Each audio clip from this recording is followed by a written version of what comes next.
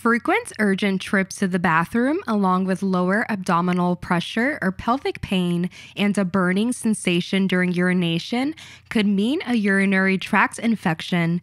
However, it could also be a sexually transmitted disease like chlamydia or gonorrhea. Because UTIs share symptoms with some STDs, many people incorrectly assume that they have a UTI when they really have an STD or vice versa. So, how can you tell what's causing your symptoms?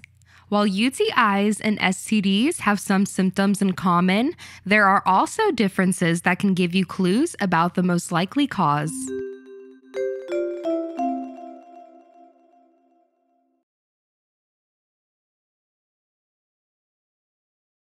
What is a UTI?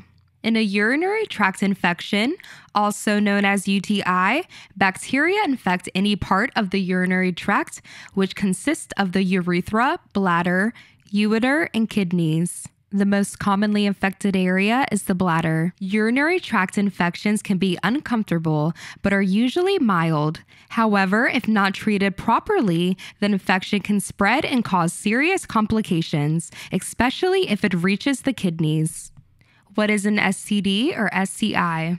Sexually transmitted diseases, or STDs, are a group of diseases that are most commonly spread through sexual intercourse.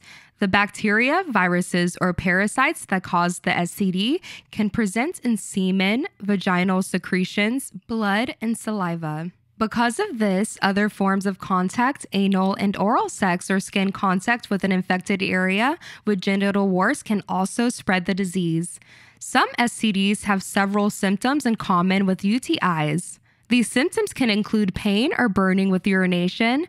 UTIs often have a frequent or urgent need to urinate, a feeling of incomplete bladder emptying, and cloudy, dark, or strange-smelling urine. Signs is more likely to be a UTI. A burning sensation while peeing, more frequent peeing than usual, cloudy urine, although infection is still possible if urine is clear, slight pain in the lower abdomen or pelvis, no abnormal discharge. Blood in your pee is more common in UTIs but can be a symptom of some STIs. Signs, it's more likely to be an STI. Abnormal discharge from your vagina or penis, genital blisters or rash, pain during intercourse, itchiness, lumps in the groin, heavier, more painful periods, or bleeding outside your normal periods. It's important to know you can have an STI or a UTI at the same time. Make sure to see your doctor, but bear in mind that STIs may not always cause symptoms straight away.